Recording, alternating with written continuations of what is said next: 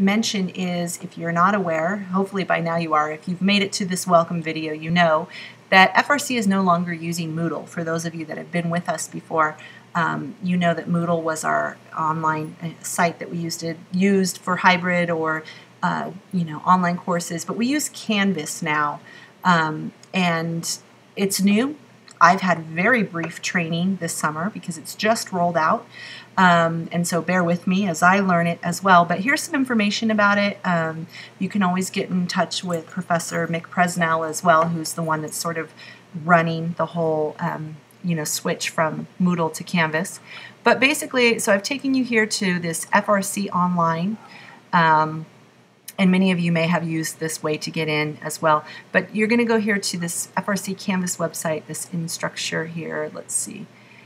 And what you'll see happen is, so this is my dashboard. You can see here my courses that I teach. And so we're going to click here on my world history. And yours won't be those colors. You can set them to whatever colors you want. And this is the home page for this online course that you're taking from me for world history.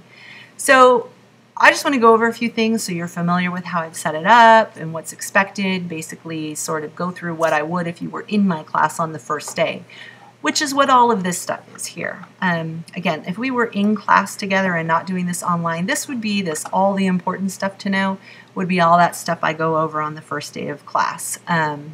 So what I have here first is instructor's email. So this is what we call a page, and you can click on it and it's going to give you, I've typed up information. I'm an extremely detailed instructor. I try to provide as much as possible. Sometimes I drive my students crazy because any thought that comes to me at 2 a.m. I'll send through a little announcement or whatever, and I just am always trying to really keep you guys informed, reminding you of due dates and so on and so on. But anyways, what I have here is instructor's email, so that you always, I know you have access to it in other places, the syllabus and stuff, but you can always just click on that link there and you'll be able to get to me. I check my email frequently throughout a semester, so although you can get on me via the announcements, or I'm sorry, not the announcements, but the inbox here, the messages here, I check this all the time, so this is probably your best bet if you need to get in touch with me right away. My biggest thing is I place a lot of importance on communicating with me. Communicating with me if you're struggling with the material, if you're struggling with, finding time to get this course done, I'm not necessarily going to change my ways for you, but if you're not communicating with me and then you come to me the day something's due and you say, well, I'm just struggling with my internet, or, my mom's not been well, or whatever it is, trust me, I've heard everything. I'm going to be a little less likely versus if you're communicating with me and saying, this is what I have going on, I'm more willing to work with you. I want my students to succeed. I hold you extremely accountable and have very high expectations, but I also realize that part of my job is making sure that, whatever life is getting in the way for you, that I can help accommodate that as much as possible without, letting you take advantage of me as well. So anyways, that's what, and you can go through, let's get back to this home page here. You can go through all these pages, have, little tidbits of information that I've given you for all of these things, and you can go through and read them all on your own. Certainly not going to spend time doing that with you now, but what I want to just go over in a little bit more detail is, so of course, the syllabus and the course outline, like this is the meat and potatoes right here, right? Everything you need to know as far as what's expected of you, when you need to have certain readings done. You can click on these. Now, Canvas does have a syllabus link here, and you can click on that and you'll see my syllabus. But if you want to download anything, anything in green is a document that can be downloaded. So I want you to, look at these extremely well because they're very important. And then this is an assignment checklist because I do have a lot of assignments that are due, but I do that because I feel like it's better to do a lot every couple weeks and test you on smaller bits of information than to do a midterm and a final. That just seems cruel to do in a world history class that covers 500 years. I think it's cruel to do in any history class, but it's just a lot of information. So what we do, and we'll get to it in a minute, is end of unit assignments, and we'll get to that in a minute. Be sure you're always checking announcements. I think you get a notification when I've given you an announcement. But just in case, like I said, those things that come to my head at 2 a.m. and I'm like, oh, I forgot, and that probably isn't as common, or I know it's not as common when I do it in a world history class, or I'm sorry, in an online class, but things we talk about in discussions that maybe I'll think, oh, I should add that. I'll put into announcement or something. When I'm doing an in-class course, of course, then there's only so much time I have to get things to students, and so that I tend to send out a lot of emails to my students reminding them of this detail or that. Anyways, moving on from announcements, just be sure you're checking them if they come through. PowerPoints are crucial. You must watch my actually, you'll be listening to my PowerPoints. They're audio recorded. You can't pass my class if you're not staying on top of your readings and staying on top of your PowerPoints, because that's where all the information is, right? You're not going to get the information just from being in a discussion. That's not going to work. So you've got to listen to my PowerPoints, and again, click on this here and you'll read all about my PowerPoints and how they go in order and this and that. Questions to consider is sort of like, basically, anytime you see that, I'm not looking for you to answer those and turn them in. I'm looking for you to realize that those are the things I'm trying to get you to understand are the most important parts of each unit. So they're important to take a look at. End of unit assignments is basically my way of testing you at the end of each unit. And if we scroll down here, you'll see end of unit assignments for Unit 1, which are due, I believe, September 3rd. Now, there's an essay and an exam here. You don't have to do an essay and an exam. You choose one. That's why it's called an option. You can click on them. You can decide which one you want to do for each unit. We have 9 units in this course. You'll do 8 because you get an exemption. You get to pick your exemption. Some of you will choose more than one exemption, but I only give you one where I don't, take the points away. If you choose 2, well, you're going to lose 50 points, but I think you get that. So you get 1 exemption, so that means by the end of this semester, you should have completed 8 end-of-unit assignments. That's like 8 tests, but you have to remember, they're every couple weeks. It's much less information than if I made you study for a test and come in and take a midterm, and, obviously you can't do that because we're not in class, but online if you had to do that.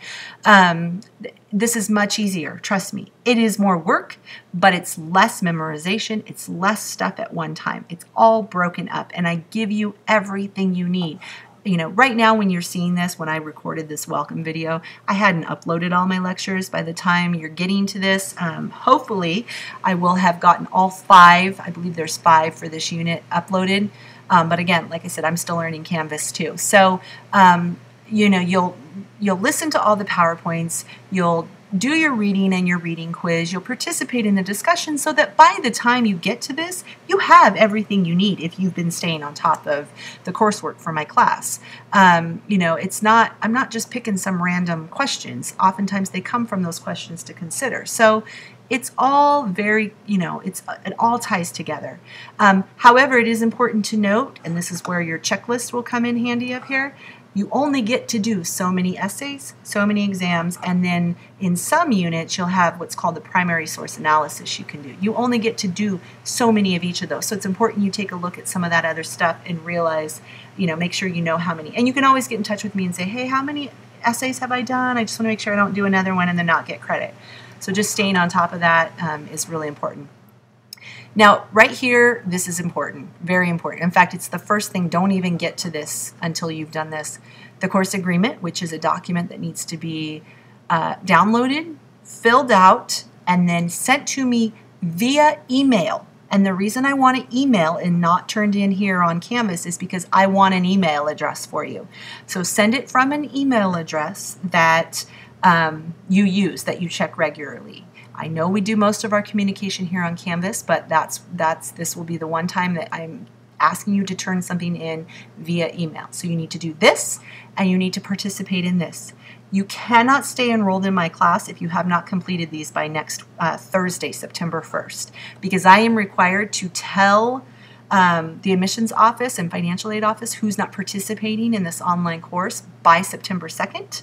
And my thought is, if you can't complete a course agreement and an introductory discussion in basically a 2-week period, you can't complete this stuff. Trust me. So it's our way of kind of weeding out. Plus, financial aid doesn't want to give you money if you're not participating in class. It's quite simple. So get these 2 done, get this bit here done, turned in, move on, and you can start Unit 1. Units are all locked. Obviously, the first unit unlocks August 22nd, which is the first day of school, but it will lock. It will lock September 3rd at 11:59 p.m. So if you don't have your work done by their due dates, and some things are due before that, so you need to always be aware of due dates here, right? September 1st for this reading quiz. Assignments lock when I have them set. So when their due date is at 11:59 p.m. that night, they lock, right? Because we're moving on. The rest of us are moving on. And unless you have communicated with me prior to why you couldn't get it done beforehand, then, I see no reason why you can't. I give plenty of notice. Once a unit locks up, you can't access it again. So for example, Unit 1 will lock September 3rd at 11:59 p.m. and then 1 minute later at midnight, your next unit will unlock. Some people are going to say, well, what if I get this one done? I want to move on. I get that. I'm sorry, but I'm not going to unlock it because not everyone is you. And I don't want people going from one unit to the next before they've completed this unit. Every unit builds upon each other. It progresses and it's chronological, and it's very important that everyone has completed. And if we were in class together, I wouldn't hand you an assignment for a unit down the road when we haven't even finished a unit we were working on. So I'm not going to do that online. If you finish a unit before it locks and you're wondering what you're supposed to do, start on your reading. That would be, because you'll know that information. That's back up here in your course outline. You'll know what's expected of you for reading. So just get started on your reading is what I would say. And if you finish your reading, well then I guess just have some downtime and enjoy the momentary downtime that you have before you have to begin your next unit. So that's just sort of my policy on units. They're locked until we start them and we do them together. Some of you will get them done in the beginning. Some of you will wait until the day before everything is due, which isn't smart, but I've been doing this a long time, and I know that's the way it goes. So anyways, that's just, and you'll see, at the time of recording this is about how much I had done, but like I said, I will progress and get everything up, having only had my Canvas training at the start of this semester. I'm working on it too. So while I have all of the information I need from having taught this class before, I am still working on getting it all up. But like I said, I will have it when you need it. So anyways, my thing is accountability. Hold yourself accountable. I have high expectations of what I expect, that you'll be doing. I do assign a lot of work, but I'm here. Always communicate with me, whether it's about the material, you're not understanding something that was in the PowerPoints or the readings, the discussions, know what's expected of you, what your due dates are. If you're not sure, if you can't find it, which it's listed in a million different places, but if you can't find it, email me, get in touch with me, communicate with me. And I think if you do that, and I am able to stay on top of this switch from Moodle to Canvas and get everything there for you when you need it, which I'm fairly confident I will be able to, I don't see why we can't have a great semester. And I look forward to getting to know all of you as well as we can online. And I wish you all the best in this fall semester.